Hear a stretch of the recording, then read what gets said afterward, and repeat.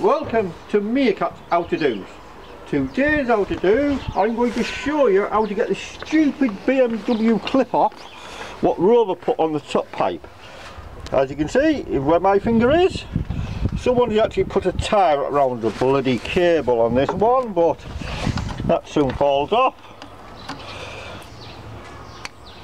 Snip that stupid cable, pull that one out of the way. You need a screwdriver. I have a nice long one.